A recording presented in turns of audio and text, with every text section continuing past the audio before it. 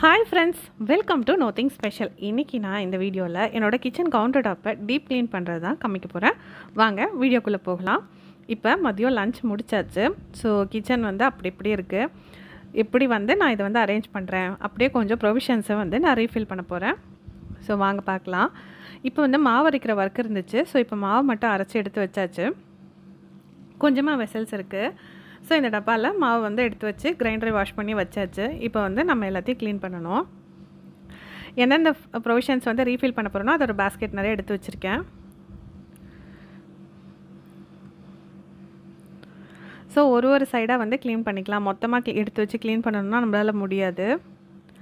So இப்போ எந்தெந்த ப்ரொவிஷன்லாம் காலியாக இருந்ததோ அதெல்லாம் மட்டும் ரீஃபில் பண்ணிக்கிறேன்.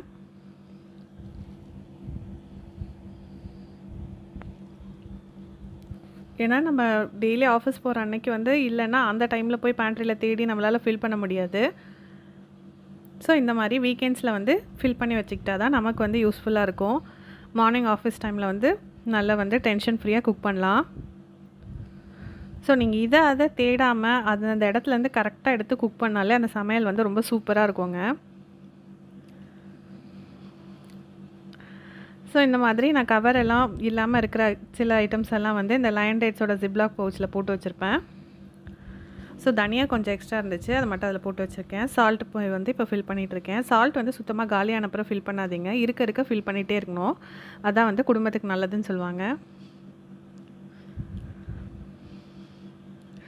ஸோ இப்போ கொஞ்சம் வெசல்ஸ் எல்லாம் வாஷ் பண்ணி எடுத்துக்கிறேன். ஏன்னா ஆயில் ட்ரே எல்லாம் இப்போ க்ளீன் பண்ணி அரேஞ்ச் பண்ண போகிறேன். ஸோ அந்த ட்ரே வைக்கிறதுலாம் கொஞ்சம் பிசு பிசுன்னு இருந்தது, எல்லாம் க்ளீன் பண்ணி எடுத்துக்கிறேன்.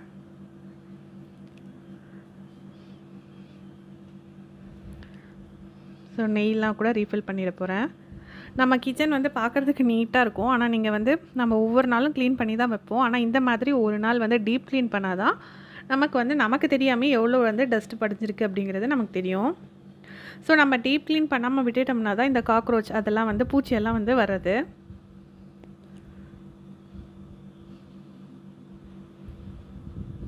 ஸோ 15 days ஒன்ஸ் இல்லை உங்களுக்கு ஒரு வீக்லி ஒன்ஸ் பண்ண முடியும் அப்படின்னா தாராளமாக பண்ணலாம்.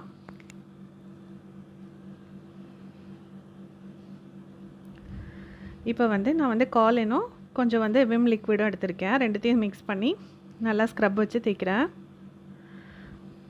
ஸோ கவுண்டர் டாப் க்ளீன் பண்ணுறதுக்குன்னு இந்த மாதிரி ஒரு ஸ்க்ரப் வச்சுருங்க.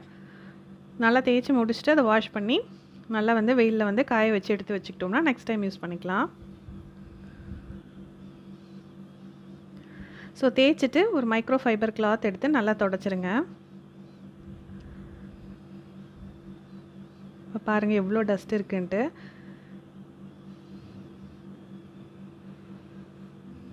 ஸோ அந்த இடத்துல இருக்க எல்லா பொருளையும் எடுத்து வச்சுட்டு க்ளீன் பண்ணுறேன்.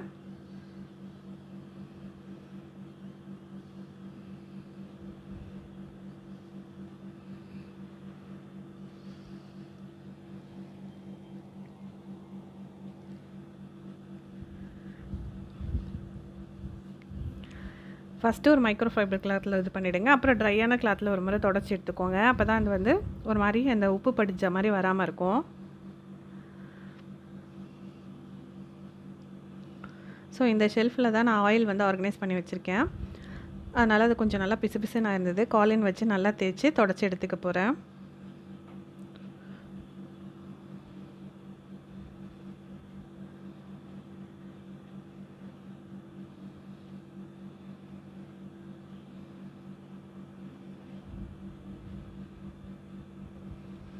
இப்போ ஆஃப்டர்நூன் எல்லோரும் சாப்பிட்டு தூங்கிட்டாங்க. எனக்கு தூக்கம் வராது ஆஃப்டர்நூனில். ஸோ நான் இதை க்ளீன் பண்ணிகிட்ருக்கேன் இன்றைக்கி கவுண்டர் டாப்பை.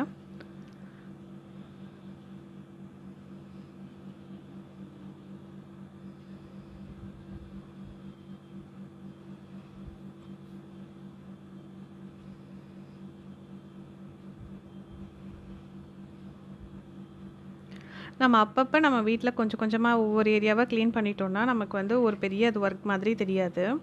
ஸோ நம்ம மொத்தமாக ஒரு ஹோல் டே க்ளீனிங் அப்படின்னு சொல்லிட்டு நீங்கள் ஸ்டார்ட் பண்ணிங்கன்னா அன்றைக்கி உங்களால் அந்த ஃபுல் ஒர்க்கும் கம்ப்ளீட் பண்ண முடியுமா, இன்னொன்று அந்த குவாலிட்டி ஆஃப் ஒர்க் நல்லாயிருக்குமா அப்படிங்கிறது தெரியாது. ஸோ உங்களுக்கு டைம் கிடைக்கும்போது நீங்கள் டைம் மேனேஜ்மெண்ட் பண்ணி அந்தந்த ஒர்க்கை அதுக்கேற்ற மாதிரி ஆர்கனைஸ் பண்ணிக்கோங்க. ஸோ அப்போ வீடும் நல்லா நீட்டாக பளிச்சுன்னு இருக்கும்.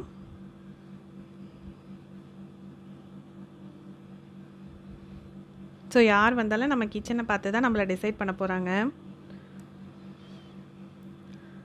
ஸோ அதனால் என் கிச்சன் எப்போவுமே நல்லா நீட்டாக இருக்கணும் அப்படின்னு சொல்லிட்டு நான் நினப்பேன்.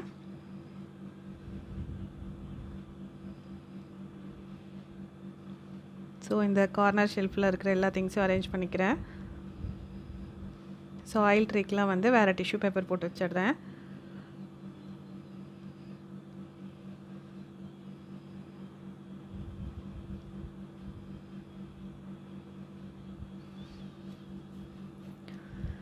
நீங்கள் ஆயில் எல்லாத்துக்குமே வந்து டிஷ்யூ பேப்பர் யூஸ் பண்ணிட்டோம் அப்படின்னா ஒரு ட்ராப் வந்து அது சிந்தினாலும் வந்து அது பெருசாக இதுவாகாது. இல்லைனா நீங்கள் அந்த டிஷ்யூ பேப்பர் போடலைன்னா அந்த ஒரு ட்ராப் வந்து பிசு பிசுன்னு பிடிச்சி எல்லா இடத்துலையும் வந்து ஸ்ப்ரெட் ஆகிவிடும்.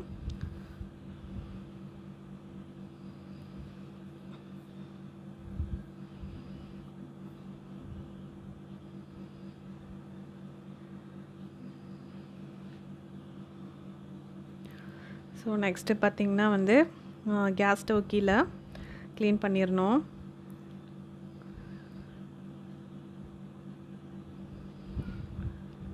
ஸோ உங்களுக்கே தெரியும் நான் ஒரு மனை வச்சு தான் ஆர்கனைஸ் பண்ணியிருக்கேன். ஸோ அதையும் வந்து தொடச்சி எடுத்துக்கிறேன். அதுவும் வந்து பிசு பிசுன்னு லைட்டாக இருந்துச்சு.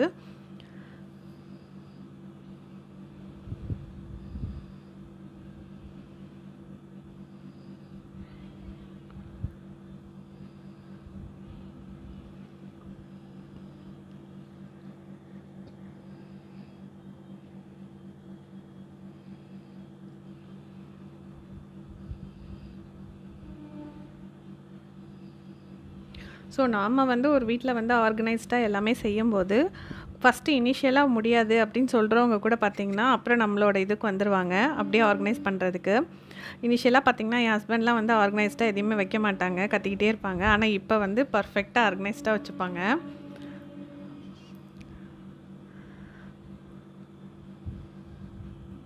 ஸோ பாப்பா கூட பார்த்திங்கன்னா விளையாடிட்டு அந்த டாய்ஸ் வந்து கரெக்டாக எடுத்து வைக்கிற மாதிரி தான் இப்போ வந்து பழக்கி வச்சுருக்கேன். ஆனால் அழகாக எடுத்து வைக்க மாட்டாங்க, ஆனால் அந்த இடத்துல எடுத்து வச்சுருவாங்க.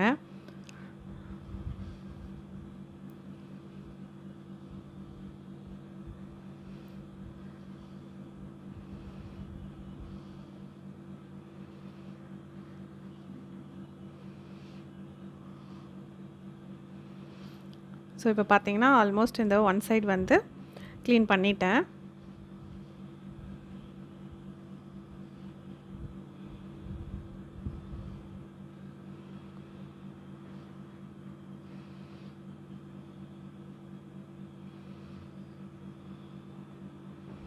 ஸோ லெஃப்ட் ஓவர் ஃபுட்டெல்லாம் வந்து அதுக்கு உண்டான சின்ன சின்ன பாத்திரத்தில் எடுத்து வச்சுக்கலாம். ஸோ ஒர்க் ஏரியாவில் ஒரு மேட்டும் போட்டாச்சு. இப்போ கேஸ் ஸ்டவ் க்ளீன் பண்ணிக்கலாம்.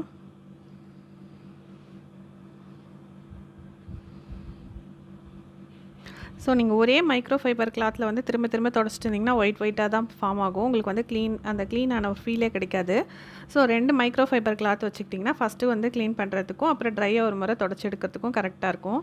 அப்படி பண்ணிங்கன்னா உங்களுக்கு வந்து சீக்கிரமாக வந்து கிச்சன் வந்து நல்லா க்ளீனாக தெரியும்.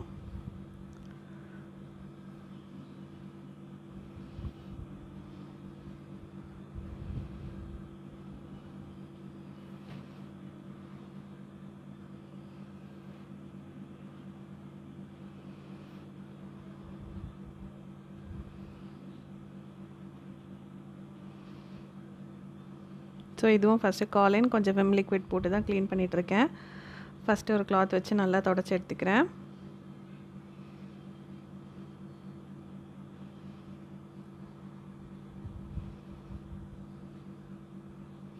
அப்புறம் இன்னொரு ட்ரை கிளாத் வச்சு நல்லா கொஞ்சம் ப்ரெஸ் பண்ணி தொடச்சிங்கன்னா நல்லா பளபளன்னு ஆயிரும் நமக்கு.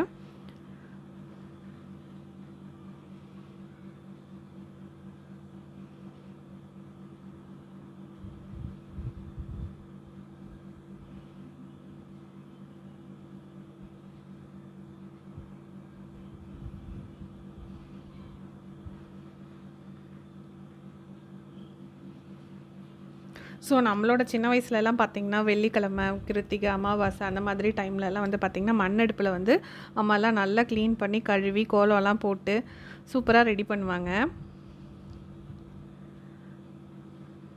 அப்போவே வந்து நம்ம வீட்டிலலாம் வந்து சமைக்கிற இடத்த வந்து க்ளீன் பண்ணணுங்கிற அந்த ஹேபிட் வந்து நல்லாவே இருந்திருக்கு. ஸோ நம்ம வந்து இப்போ வந்து கேஸ் ஸ்டவ் இந்த மாதிரி யூஸ் பண்ணும்போது அதுக்கேற்ற மாதிரி க்ளீனிங் வந்து நம்ம பண்ணிட்டு தான் இருக்கணும். ஸோ இங்கெல்லாம் வந்து தாளிக்கிற அந்த எண்ணெய் பிசுக்கு பிடிச்சிருக்கு. ஸோ வந்து நல்லா ஸ்க்ரப் பண்ணி எடுத்துக்கிறேன்.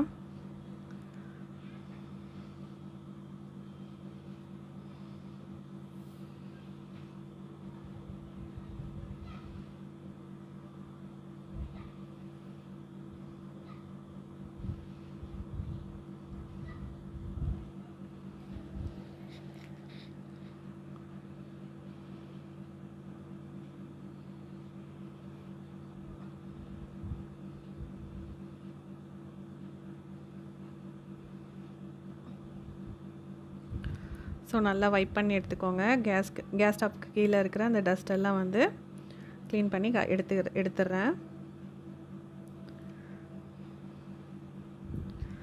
ஸோ இதெல்லாம் கொஞ்சம் வாஷ் பண்ணி வச்சு அரேஞ்ச் பண்ணியாச்சு.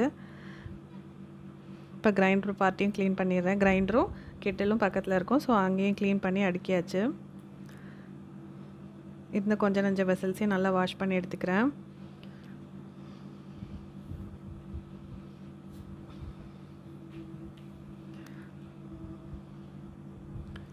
ஸோ இப்போ கிரைண்டரையும் வந்து ஃபிக்ஸ் பண்ணிட்டேன். அது நல்லா ட்ரை ஆகிடுச்சு. இப்போ கொஞ்சம் டஸ்ட்டையும் நல்லா வந்து லாஸ்ட்டாக பெருக்கி எடுத்தாச்சு.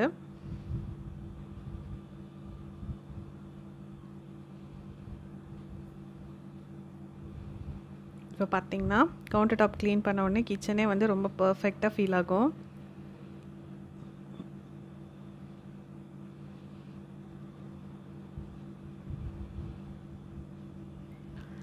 ஸோ இந்த மாதிரி நல்ல க்ளீன் கிச்சன் வச்சுக்கோங்க. உங்களுக்கும் மைண்ட் ரொம்ப ஹாப்பியாக இருக்கும். ஸோ ஹாப்பினஸ் உங்கள் ஃபுட் வழியாக உங்கள் ஃபேமிலிக்கும் ஸ்ப்ரெட் ஆகும். மறக்காமல் எனக்கு சர்ப்ரைஸ் பண்ணிடுங்க. தேங்க்ஸ் ஃபார் வாட்சிங்.